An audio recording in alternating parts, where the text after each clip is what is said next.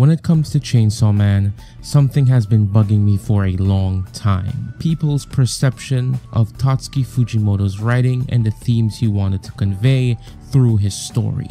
Since I've started reading this manga, one point has come up repeatedly, an argument that perplexes me and which I intend to track down the source of and definitively refute it using the source material and other external entities.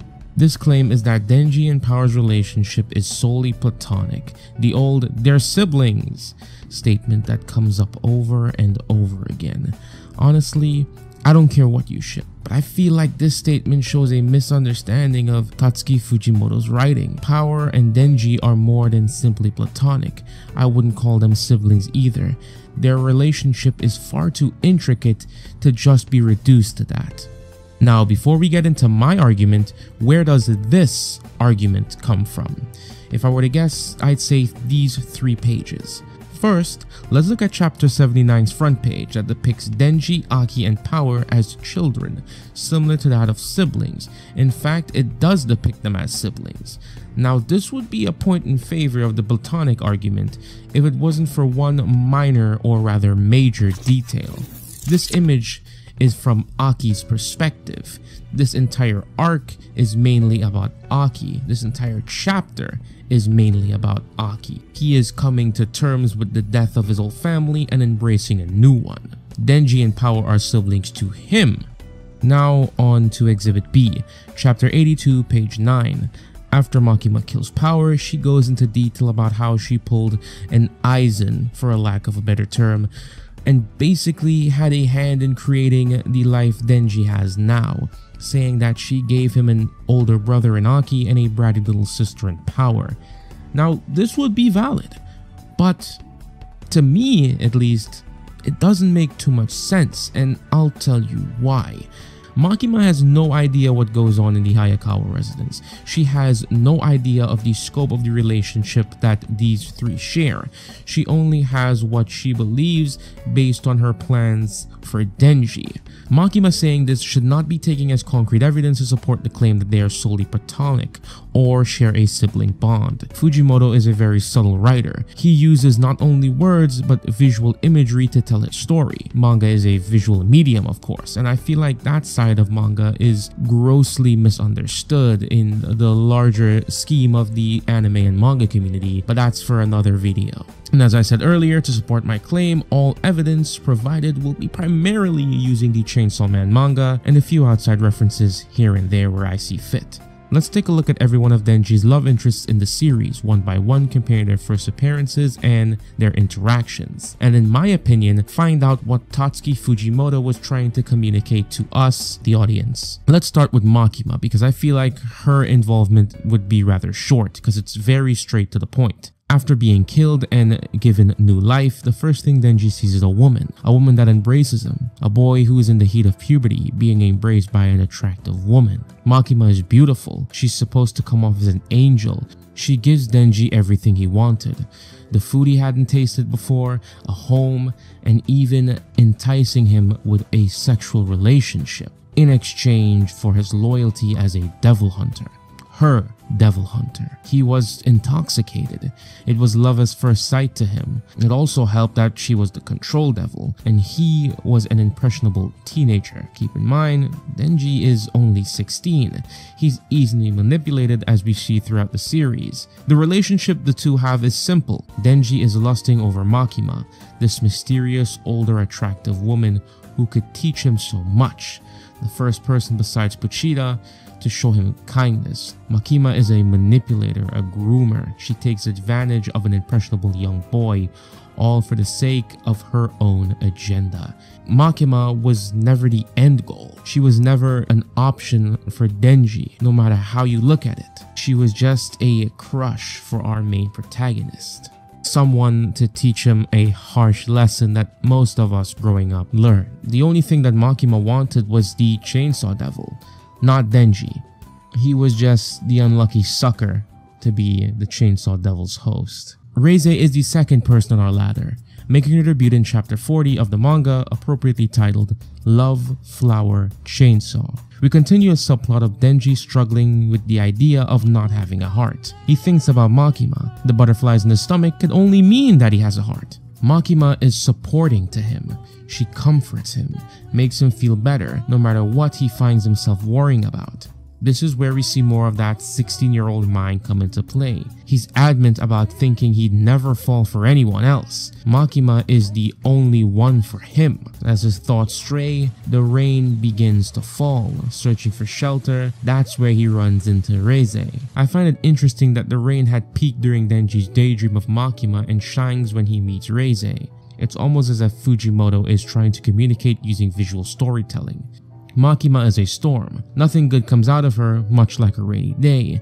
It ruins your plans, it's depressing depending on who you ask, but it could also be comforting, soothing, it can calm your nerves, help you sleep. It's a great indication of how Denji feels about Makima and what Fujimoto is trying to tell us about Makima. The rain lets up only when someone else enters the fray, that being Reze. A change of pace, a new fresh outlook on life. She invites him to her workplace and Denji wastes no time in coming. This is when their relationship begins. Her constant touching on Denji sends his mind into overdrive. Like any boy his age with a lack of experience, he comes to one conclusion, the only conclusion that he could think of.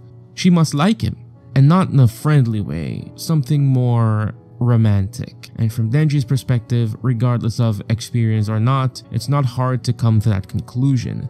Denji calls to Makima for guidance, mentally at least. The idea of falling for someone other than her is scary to him, but he can't fight it. Denji describes his dilemma interesting. It gives us more insight into his thought process. Makima found my heart. My heart belongs to Makima. My body has other ideas. I can't help but draw parallel to some lyrics from a certain R. Kelly song. My mind's telling me no,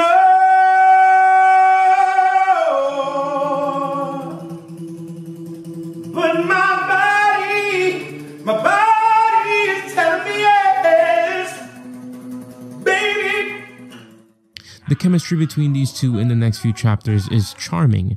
It's cute. It feels good.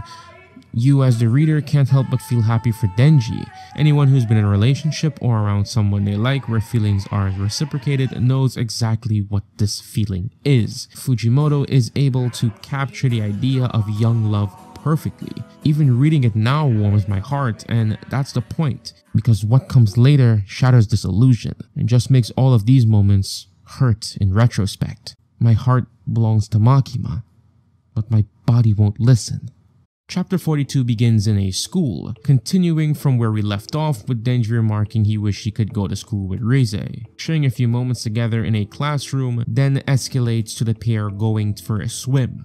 Reze suggests that they swim naked, and while this would not have any relevance on its own, it's Denji's reaction that's telling. Fujimoto illustrates Denji's anxiety beautifully here. He's having an inner struggle, something that I personally am familiar with. The feeling of betraying your morals, going against your word, feeling like you're about to make a mistake. Don't do it, Denji.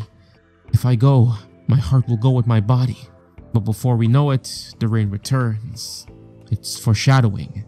The dreaded rain that accompanied the daydreams of Makima. The rain that became the sun with the introduction of Reze. Reze leaves Denji alone for a while. Alone to his thoughts. He's fighting an inner battle. Who does he go for? Reze? Makima? He can't decide. He's confused. And the fact that he sees both of them when he closes his eyes doesn't help either. This is where we see the glaring flaw in Denji's character.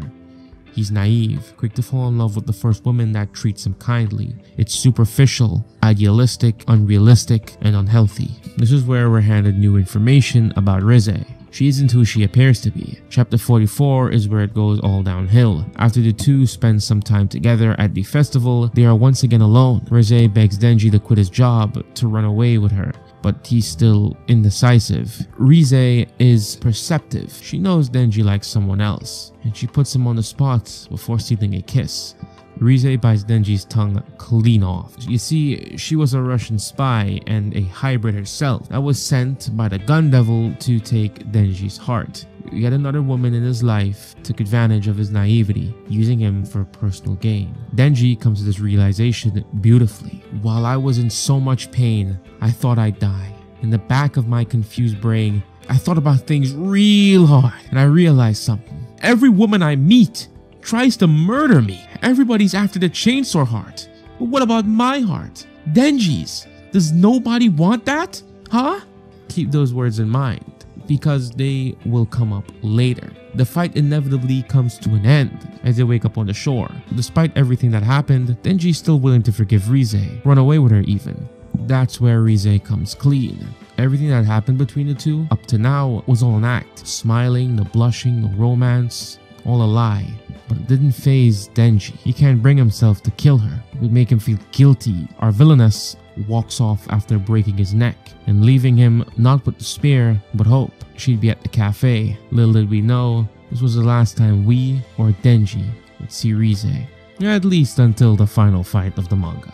Before she could resume life before all of this mess, Makima deals the killing blow as Denji sits alone, flowers clutched tightly.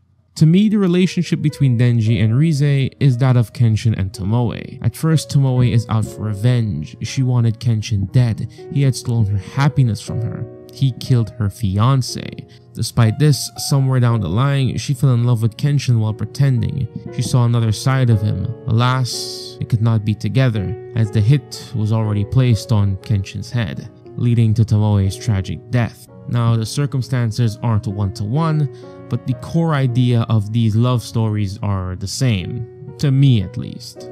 But while Tomoe and Kenshin had months for their love to bloom, to my knowledge, this arc takes place within a few days, weeks at most. So it's safe to say that Reze didn't actually love Denji, but she at least began to warm up to him and felt bad for deceiving him. Or perhaps she just didn't want to see him die. With Reze's chapter coming to an end, let's shift gears to the central focus of this video, the interesting relationship between our protagonist, Denji, and Power. Power makes her first appearance in chapter 4, appropriately titled Power. This is where Makima introduces it to, not before Denji has an external crisis of sorts, wanting to touch boobs, something that drives all of Denji's actions throughout this arc. These trivial things when isolated seem just that, trivial. Fujimoto is trying to communicate here. Rather, he wants us not to forget that Denji is just a teenager trying to do teenage boy things in a world that either won't let him or won't make it easy for him. Power's not like every other woman we've seen before or after. Her introduction, at least when it comes to Denji's life, isn't comforting and warm like Reze. She isn't a savior like Makima, and most likely because she has nothing to hide like the other two. She's honest in how she acts. She's brash, rude, unapologetic, and not very ladylike. She's full of herself and cowardly and a liar. All very unpleasant traits. First impressions are everything, as the saying goes, and as far as Denji and the audience is concerned, Power left a very bad taste in our mouths. And it only gets worse. We do get a vulnerable moment with Power in this chapter though, venting to Denji about her cat, Meowie. Denji naturally doesn't care. I mean, why would he? He never wanted to be partnered up with her in the first place, but she persuades him with the promise of touching her chest if he helped. Naturally, he does just that.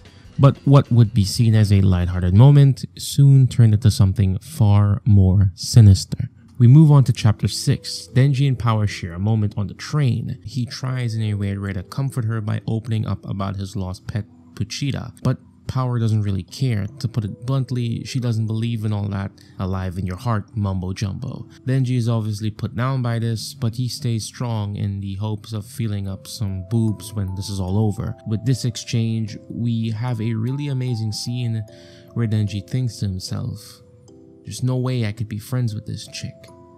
This thought is followed by a beautiful panel showing the isolation and distance between the two. Given the context of later events, it just serves as Fujimoto laying out all his chess pieces in perfect order, securing his victory before the match has even begun. Going back to what Denji had said to Reze, the same thing happens here.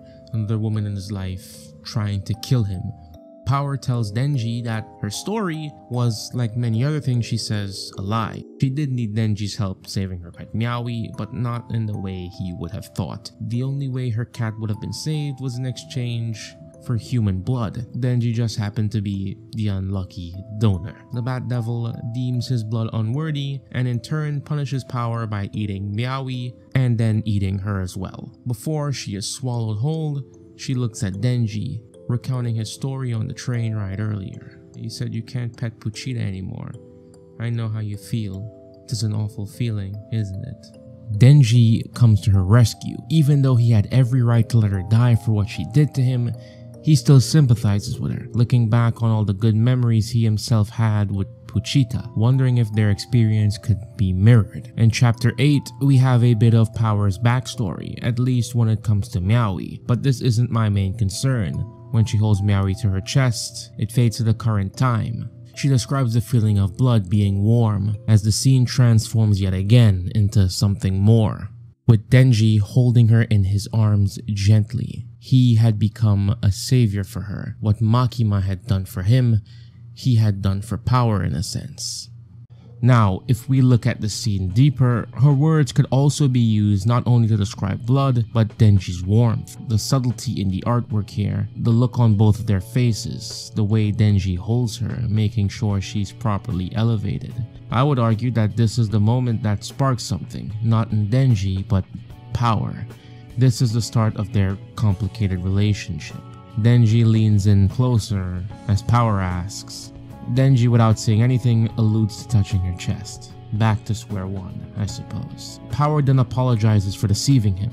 Honestly speaking, I find this very human for her, and it serves as great character development. Moving forward, Denji vouches for Power. Despite everything that happened, even Aki alluding to knowing the truth of the matter, he still took that risk for her. Our spunky fiend moves in with our pair as more of her traits come to a head. She barely bathes, she doesn't flush. Again, first appearances are everything, and Power right now is very far from what Denji would consider a dream girl. She doesn't have the mysticism that Makima exudes, nor does she have the same feminine charm as Reze or Makima. That doesn't stop Denji from finding her attractive as he's about to get his reward, 3 chest squeezes, but it doesn't live up to Denji's expectations, which were extremely high. After all, he risked his life just to feel some boobs, but after he got what he wanted, it wasn't fulfilling. Maybe it was because Power's chest wasn't what he thought it was, her wearing pads and all, or maybe it was because he had held something so trivial to an unreasonably high pedestal. Now we need to cut back to Makima for a moment. Denji is still very upset at what happened, expressing it to Makima. Here, she does what she does best. Manipulates Denji sexually, getting intimate with him. Given the fact that Denji has an unhealthy obsession with Makima, this just sends him into overdrive. Moving on from this, we go right back to where we left off on my last point. Reze had been killed and Denji sat alone clutching flowers at the cafe. He's holding on to hope. This is where Fujimoto makes it abundantly clear the direction Denji and Power's relationship is going, at least to me. The owner of the cafe is reasonably annoyed. Denji won't go home and it's past closing time. He expresses Reze was out of his league, and what happened next is amazing foreshadowing for later events if I've ever seen it. He expresses to Denji that he'll meet the girl who's right for him eventually, and then the door cracks. We already know it can't be Reze, so the next possible conclusion could be Makima. But no, it's Power. The door cracks and Denji initially is excited, but then he sees Power. She followed his scent here. She's in love with the flowers Denji has, exclaiming that they're perfect for her as she blushes looking at him. Fujimoto brilliantly breaks up the tension of the scene by having Denji consume the flowers. He does just enough to plant a seed, but not too much. After all, it wouldn't make sense for these characters to just break out into some overly romantic scene right about now. Something that should also be noted that I didn't mention earlier is Denji and Power spend a lot of time together. They train together, they spend their days off together, and while these may not seem important now, It's worth mentioning at this moment because this fact comes up later. The next interaction I'd like to take note of is the start of the Darkness Devil arc. Denji, Aki, and Power have a moment together. Power is upset that she isn't rewarded for her hard work. Aki concedes, asking her what she wants, making a ludicrous claim of wanting to suck a human's blood till he dies. Aki agrees as he places that responsibility on Denji. Now, before I talk about why this is so important, there's something you need to understand about this channel. Here, I try to look at every little detail. Sometimes we miss things, even on subsequent rereads or rewatches. I want to go beyond the deep dive and truly dissect and analyze as much as I can when constructing these videos. The little things in particular serves as foreshadowing, and again, I bring it up now, but we'll cross that bridge along with my earlier observations when we get there. Trust me, everything will make sense when we enter the final stretch of this analysis. Chapter 71 is an important chapter. It's important for this video, but I'm not gonna say what you think I will. This chapter opens up on the aftermath of the Darkness Devil arc. Power is traumatized, she seeks comfort within Denji, and Denji does play that role of comforter towards her. He tries everything he can just to keep her as calm as possible, even losing sleep and doing something that chapters earlier he would never do as a character. Denji is continuously taking on the responsibility of calming down Power throughout this chapter. He feeds her as the panel compares their relationship to his and Makima's, showing how different these two relationships are. It frames Denji as more compassionate and caring person, something that he struggled with at the start of the series. It also shows a drastic difference in relationship dynamics. Makima cleans the rice off his face with her thumb before placing said thumb into her mouth. A small tactic yet manipulative, she is casually asserting her dominance over Denji. This in turn builds as she offers him to go with her on a trip. Just the two of them. Denji, however, refuses her. This was the big shock to me. He had again assumed the responsibility of looking after Power, but despite the fact that Makima had offered to let her stay at the public safety facility, Denji is torn, but ultimately decides to turn her down. For the first time since Reze, he actively turns away from Makima. However, this time there was far less resistance. It shows his growth as a character, his maturity to put others above himself. As Power clings to Denji, Aki asks why he didn't go. Denji simply retorts, he doesn't know. What I find funny is that throughout the series, from this point and beyond, Power is constantly clinging to Denji. Despite her relationship with Aki being almost the same, she confides in Denji. She comes to him when he's on the toilet, for Christ's sake. She's comfortable around him.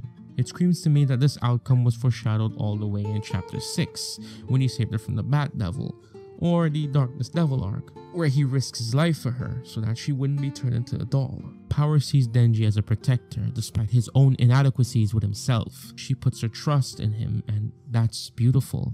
This is when it gets more intimate as the two share a bath together. He leans in closer as he speaks. This doesn't feel erotic at all, and that's weird to him. He doesn't understand why. Later that night, they share another moment. As she sleeps with Denji, she opens up and cries, hoping that he doesn't hate her. She feels bad for getting between his trip with Makima for her sake. Denji shrugs this off, but Power persists with her apology, offering him to drink her blood. Remember earlier what Aki promised her? It comes full circle, but instead of her being the one to ingest his blood, it's the inverse. The next panel is beautifully illustrated. Fujimoto uses inherently sexual posing to change Denji's worldview as a character, to challenge his idea of love, his idea of sex. He monologues to himself. Fuchida, Makima told me that naughty things feel better the more you know your partner.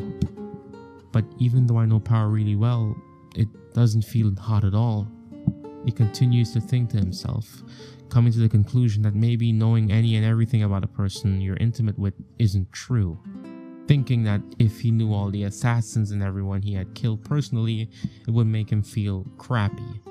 Again, foreshadowing for when he kills Aki. But this entire little monologue is powerful, it's beautiful. What Denji and Power exhibit is a real healthy relationship. Given the circumstances of the bath, it would feel inconsistent and stunt his growth as a character to start having sexual thoughts while Power is in a very vulnerable state. It would paint Denji in a negative light, and he would be something that he's not. Denji cares more about Power's well-being, that he is able to subconsciously brush aside any sexual urges he might feel.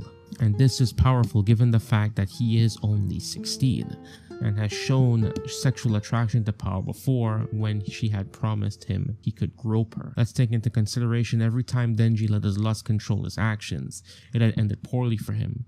Even with Power almost being killed by the Bat Devil, then almost being killed by Reze, and being manipulated by Makima into killing his friends.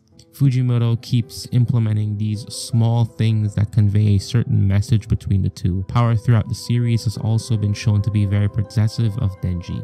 After she conquers her darkness devil fears, we see all three of them sleeping together. Denji's hand is holding her waist.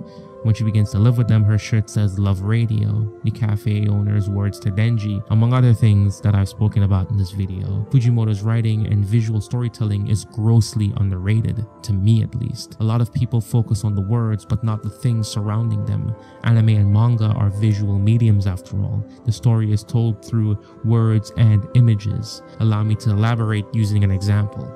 Let's take a peek at Aki's character. He's a straight shooter who finds sympathizing, befriending, or even living with devils abhorrent. But soon after meeting Denji, he's peeling apples for him as he sits by his bed in a hospital room while he heals from the Bat Devil incident. Aki Hayakawa expresses concern for a devil. His acts are far more powerful than his words. Fujimoto's literature revolves around this theme.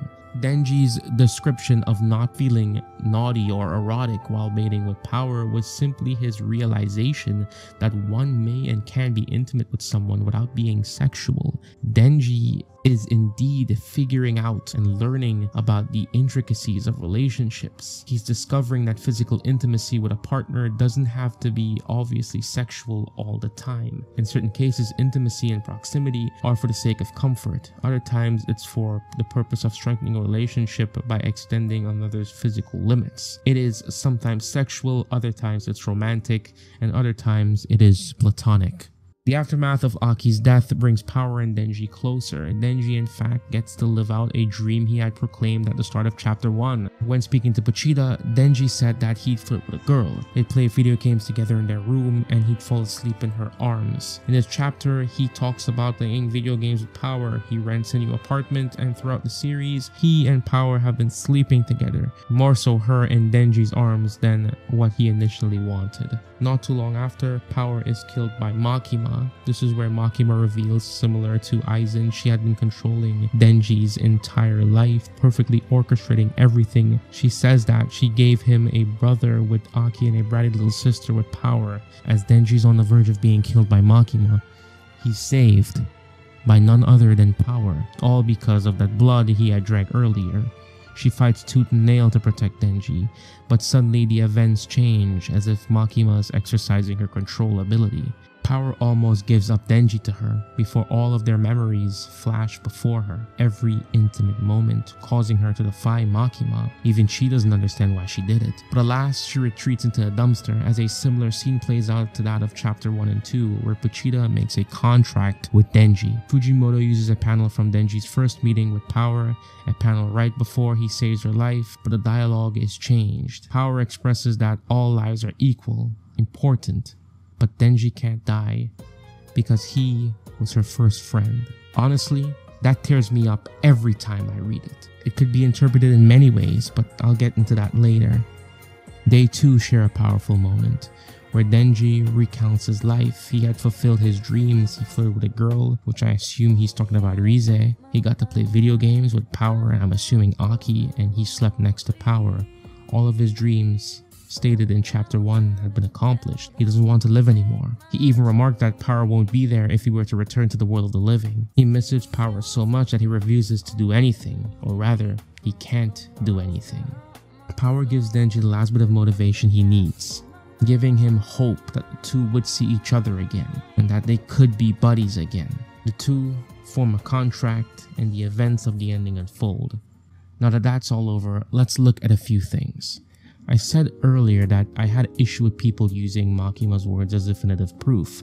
After all, Makima isn't there 24/7. She doesn't know everything that's happening behind closed doors. She just executes what she believes would happen. Regardless of if Power and Denji's relationship were really that of siblings, it doesn't matter because Makima still accomplished what she set out to do. I would argue the fact that Power and Denji became so close was the catalyst that led to Makima's defeat in the first place, because Power was the one that gave Denji that last bit of strength that he needed to defeat Makima.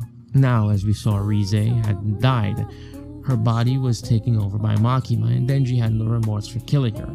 It isn't crazy to assume that Denji had moved on, but it could also be stated that he had no time to worry about Reze. Or maybe I'm just looking too deep into this whole Reze thing. Now, I'm going to throw a counter argument to myself.